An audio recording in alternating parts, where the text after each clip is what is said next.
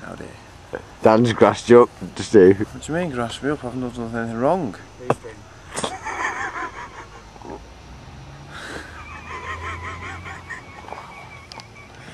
What? Well, okay.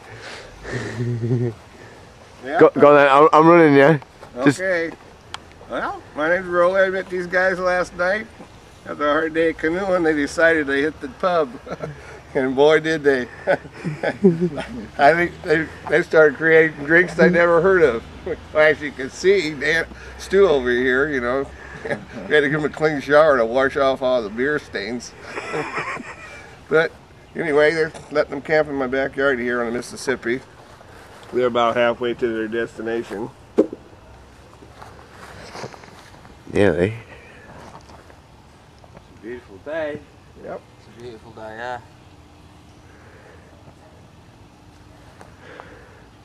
What did Stu do last night anyway? Well, Stu took a dump over the side of the river. Before he got there, he had to flash the girls in the bar, Michelle and Christine. I don't know if they thought he had a 12-incher or a 6-incher. Probably a 1-incher. 1-incher.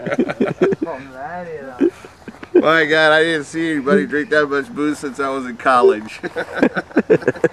These guys are terrible, Rolly. They're terrible. Yeah, but of course, we not had a drop though. We didn't tell the rest of the story. Dan fell asleep on the bar. Oh yeah. And really? The girls were kissing you and putting you in the pickup truck. I had to drive them down to my place, which is about a couple blocks from the bar. I don't remember coming home, to be fair. Yep, they gave you a ride down the elevator. The girls are kissing me last night, Stu.